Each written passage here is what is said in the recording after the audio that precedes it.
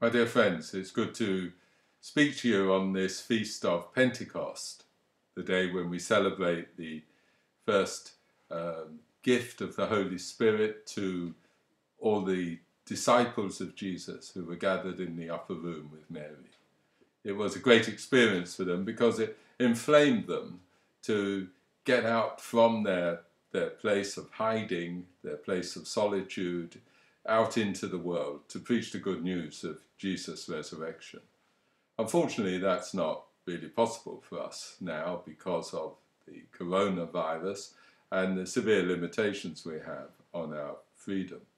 And we've offered up that freedom to preserve life and to protect the good things in our society. But nevertheless, this feast is one where we can rejoice in the gift of the Holy Spirit. Now, the Holy Spirit reveals himself to us in many strange and different ways.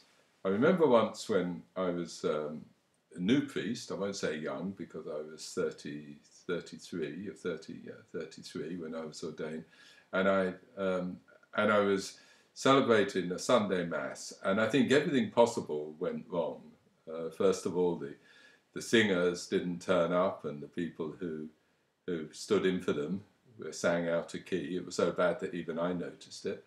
And then one of the altar servers, the thurifer, tipped up the thurible, and the coals burnt a hole in the new carpet on the sanctuary, and I also messed up my sermon. It was really just a pretty miserable celebration of the Eucharist. And in the sacristy afterwards, an Australian priest who was concelebrating with me said, Malcolm, what you need to do is to put all these people on a bus and take them for a trip into the bush, go to the outback. Well, I kind of took that advice, but we didn't go to the outback. But we did go to other places. We went for day trips to the seaside. We went on pilgrimage, particularly to Walsingham and to Aylesford, shrines of Our Lady. And then we also, of course, started our annual pilgrimage to Lourdes. So coming to Liverpool Archdiocese, I was so delighted to come across all our young people in Lourdes.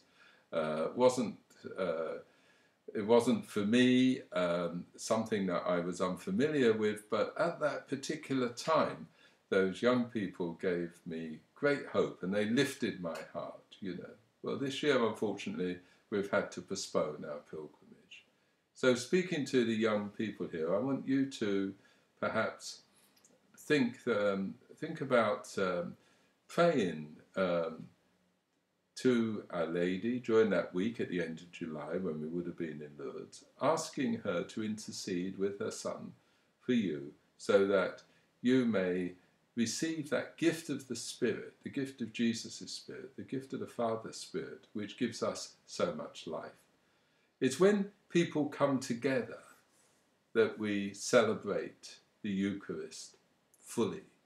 It's when we unite ourselves as God's people that we can sense so much more going on in the liturgy and in our own personal lives. If you like to use the phrase of which described a young adult group I was associated with for many years in the South, we discovered community. You discover community by being together in Jesus Christ. And that then casts a new light on our liturgy and on our daily lives. When I was later in my experience as a priest, when I went to Taizé with a group of young adults, something similar took place because there we didn't have the comforts of Lourdes, but we did enjoy the journey, we did enjoy the experience of being together, and that wonderful opening up of the Holy Spirit in our lives certainly was visible. It was as though we could touch that gift of God in our midst. It was that real. When we celebrate Pentecost this year, of course, it's not going to be quite the same because we are still under lockdown. But nevertheless, and I stress this now particularly to the young people, the spirit that we're being given at Pentecost is the spirit of truth. It's the spirit that will teach us all truth. And I think if we can just meditate on that for a moment in our personal lives and realize that there is such a thing as truth, that we don't have to deal with fake news all the time. We don't have to deal with people who give us twisted stories and make things which are really quite straightforward, complicated, so that the real truth about our situation, about our world, our society is hidden from us. There is a way in which you, as an individual who has been gifted by God, who has been filled with His Holy Spirit, it will, through study, through opening your heart and your ears and your mind to knowledge and to God, that you will be able to discern what the truth is. So that's a challenge for you. It's a challenge for you to carry that out during the following weeks as lockdown is lifted. To be clear-minded and to be thoughtful and to be prayerful will help you discern what is really true in the world. That gift of the Spirit of truth, will be, if you like, your lifeline for the future.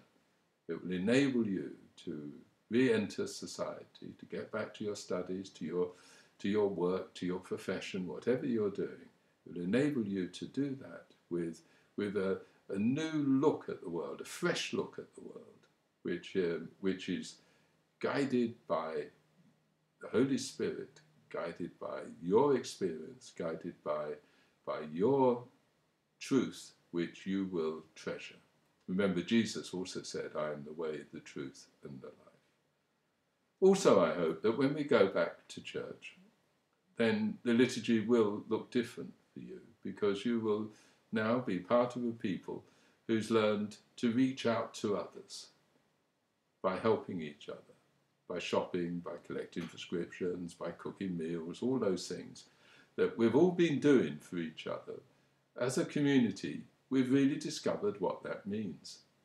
Those early Christians, just shortly after that great gift of the Holy Spirit, I think the way it's put in the Acts of the Apostles is that they remained in the Apostles' teaching, the communion or fellowship, the breaking of bread, that's to say what we now call the Mass, and their prayers. Those four things characterize their community. What a gift of the Spirit. So that will enable us, if we reflect on that little quotation from Scripture, Acts of the Apostles, chapter 2, verse 42, will enable you to get new meaning out of what it means to come together in Jesus Christ, and especially to come together in the liturgy at Holy Mass. I know later on in the year, many of you were hoping to be confirmed, and also, even more, perhaps of you were hoping to attend a great celebration for young people called Encounter, which animate our Catholic Youth Service have been planning. All of those things, both of those things have now been postponed.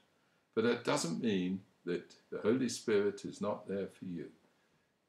He's the Spirit of truth, the Spirit that will live with you and enable you to get new perspectives on this rather complicated, confused world in which we now live. So enjoy the Feast of Pentecost today and throughout its octave, and remember that the Holy Spirit is a gift to you personally, but also, perhaps more importantly, a gift to the whole church. It's a Spirit which has a mind of its own, a Spirit which enlivens, inflames, but teaches us the truth. God bless you all.